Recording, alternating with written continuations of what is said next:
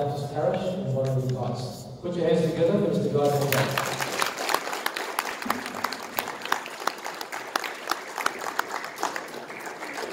Thank you very much, Dr. Con. Well, distinguished guests, ladies and gentlemen, good afternoon and welcome. And I'd like to acknowledge the traditional owners of the land and pay my respects to elders past, present and emerging. Now, as the local member for the electorate of Fairfield, I'd like to welcome and acknowledge the presence of my parliamentary colleagues who are here today, who have taken the time out of their busy schedules to participate as panellists on the importance of religious freedoms here today. So it gives me great pleasure to welcome Federal Senator, the Honourable Senator Conchetta Wells, who is here. Lovely to see you, Conchetta. Welcome to Fairfield. You're no stranger, you're always welcome. Also, my parliamentary colleague, Dr. McDermott, who is the State Member for Prospect, which is the next electorate down the road, has a video message that will be played later on this afternoon. And the Honourable Mark Latham, MLC, who is another panellist, will be joining us shortly. I would also like to acknowledge the contributions of my parliamentary colleagues who are not here. They are members of the Parliamentary Friends of the Religious Freedoms Group, and this particular group in the New South Wales Parliament is co-chaired by the Honourable Minister, Damien Tudorhope, MLC, and Mrs. Tanya Haley, who is the State Member for Bankstown, who remain steadfast in their pursuit for religious freedoms for us all in the New South Wales Parliament.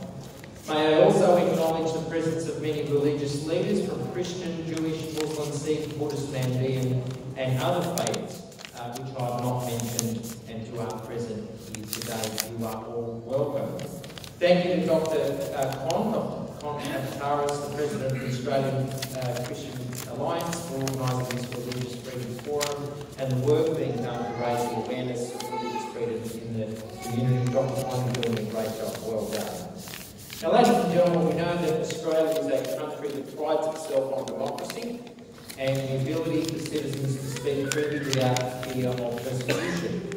Now, millions of migrants have made the choice to come to our shores, bringing with them flavours and customs of their respective cultures, their spirituality and their religious practices and festivals. Now, on a personal level, my family migrated from Sicily in Italy in 1948 and preserved and maintained our Catholic teachings and traditional practices.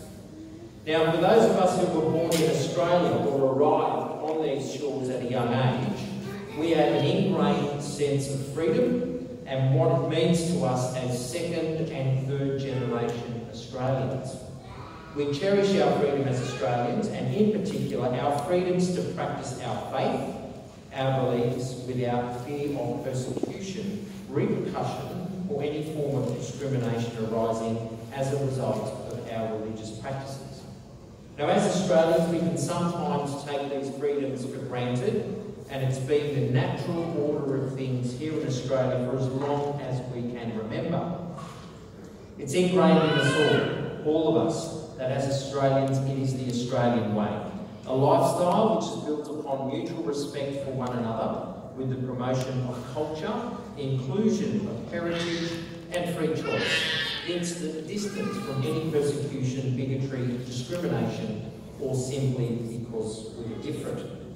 Now, you only need to look around the room here today to see the vast multicultural, religious and personal differences between the numerous attendees here in this room this afternoon, which only emphasises my point that together we are all modern-day Australians, and there is so much which binds us than what divides us. Now, despite our race, creed or religious views, we are all alike, and ultimately we strive for the same thing as we are guided by our faith. We only wish to live peaceful lives in our communities while being afforded the opportunity to live our lives without persecution while pursuing and following religious teachings.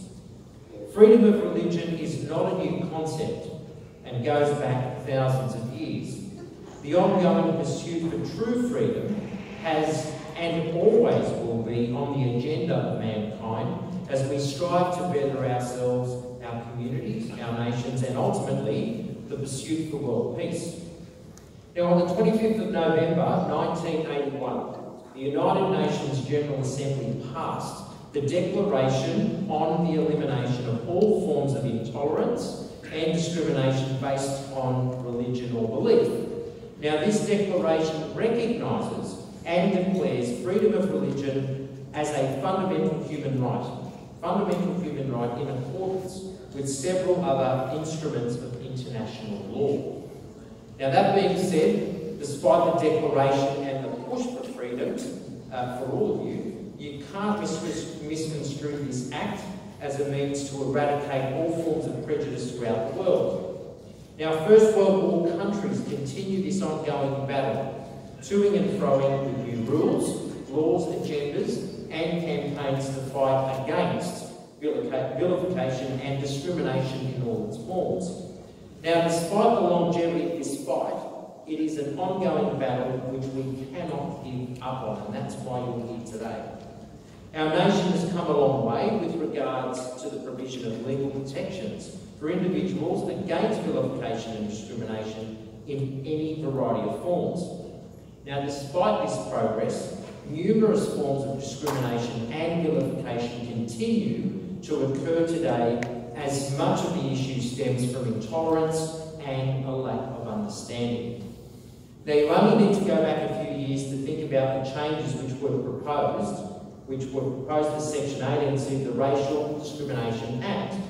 Now, these changes would have watered down the protections for individuals being targeted by racists and bigots, and all in the name of, open quote, free speech, end quote there. And it has amassed substantial support throughout the course of the debate.